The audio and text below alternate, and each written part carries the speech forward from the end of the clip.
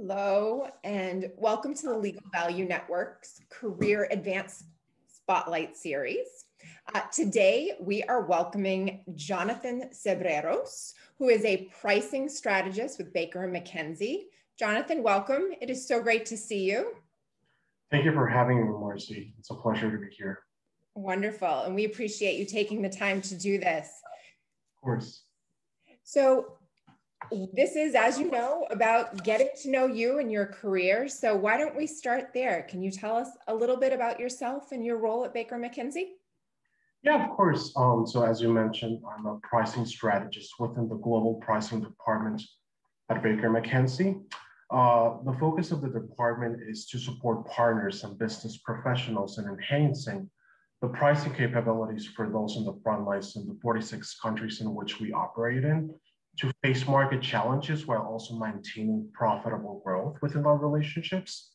And my role, as most of my roles in the past, is sort of a hybrid role in which part of it is the traditional sort of expected legal pricing role, and the other part is the data analytics / enablement component that we use to make informed business decisions. And from the legal pricing perspective, I support the strategy and renegotiation of fee arrangements that are commercially feasible and also fair both to the client and law firm, that make sure that they both meet the business goals of both organizations. And we mostly focus on proactively manage clients and high value matters. So yeah, that's the first component of my role. And as to the wide-scale enablement platform, I support with the creation of more permanent and ad hoc tools and models that enable partners and client teams to create feasible pricing, track profitability, model different scenarios, and where needed, identify potential work streams that may need some attention. Fantastic. That is quite a list. It is, yeah. It is I love that.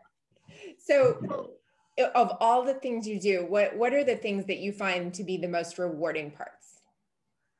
I think in my case, I'm very lucky to work for a very large organization. So I get to work with colleagues in all time zones and from all cultures, not only geographically, but I also get to support partners who are professionals, senior professionals who are very good at what they do. So the ability to offer some sort of guidance or advice directly is what makes my job very rewarding in that sense, and valuable. It feels like I'm adding value to what I'm doing and to the great work that the lawyers are doing at our firm. Excellent. I love that. And I love the whole concept of adding value as such a, it makes you feel good about what you're doing.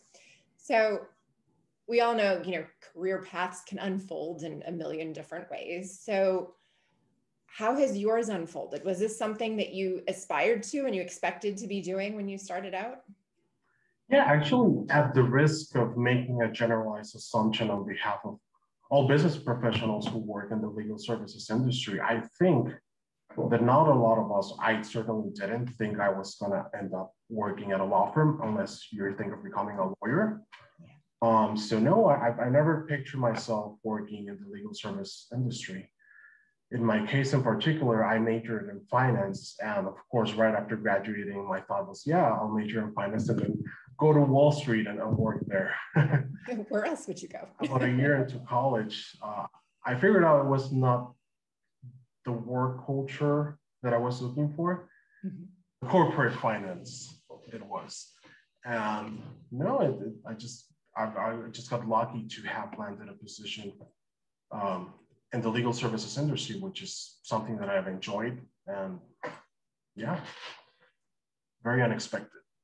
Excellent. And you mentioned culture. So that this, from your perspective, the culture in law firms is better than the culture in corporate finance. What about that? I'm just curious. I know I'm throwing this out there too on the fly.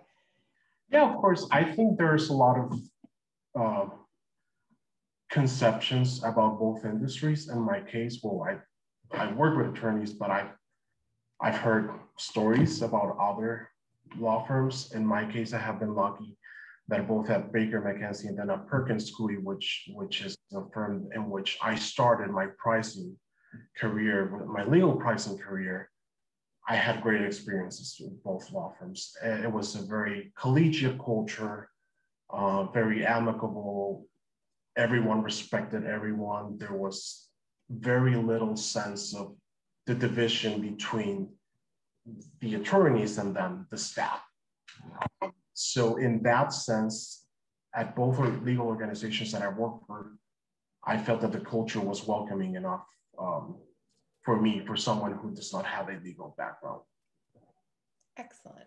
That's fantastic. So I guess in the context of all you've learned through your career, is there maybe one piece of advice that you would give to someone who is interested in getting into a role similar to yours? Yeah, I would say that in my case, when I started at Baker McKenzie, I was in the finance department, and there was always some interest in pricing. I would say that just if there's an interest, just go ahead and take the risk, because that now it's the time. As we all know, it's a very relatively new area, both within the law firm departments and in-house counsel for legal ops. So now is the time, if you really want to get into it, it's relatively easy to break into that industry because of it's in early stages of its maturity.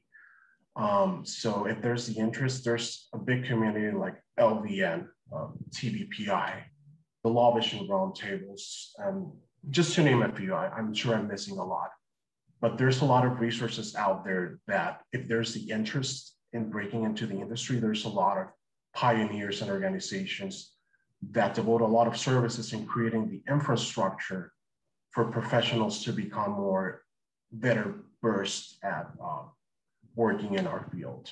So networking is a big part of the industry, so take advantage of that. And now it's the time to do it. Fantastic. And I may not have touched on this with your background, but I know one of the questions that people often ask is, okay, what type of skill set or experience would I need to do what you do? So is there something there that you can add?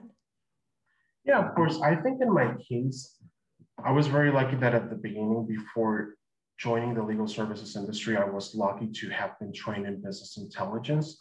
And now the data analytics and all of that is a very sought after skill. There are many ways to acquire those skills, and those are skills that are learnable, in my opinion.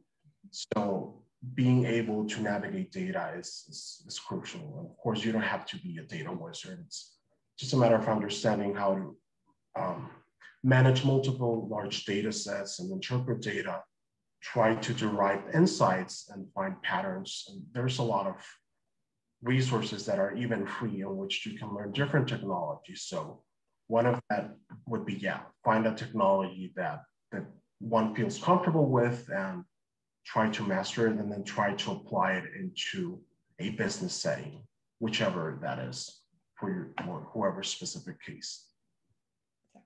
Excellent. I love the whole analytics concept. I know there's plenty of people who can, do financial analysis, which is a little bit different than business analysis, right? So having a little bit of both where you can really put the puzzle pieces together. Absolutely. Excellent. Well, Jonathan, I really appreciate you taking the time today. Thank you so much. And we look forward to, I guess, if people are interested in reaching out to you for additional information, are you willing to have those conversations or that outreach? Of course, yeah. I'm more than happy to talk to anyone who's interested and offer however much I can offer, and hoping that it will be helpful. So I can be reached out via LinkedIn, Jonathan Sabreros, or you can email me directly at jonathan.sabreros@bakermckenzie.com, and I'd be more happy to connect with anyone who's interested in learning more about our field. Fantastic. Wonderful. Of course. Thank you so much, Jonathan. Thank you so much for your time, Marcy. It's a pleasure.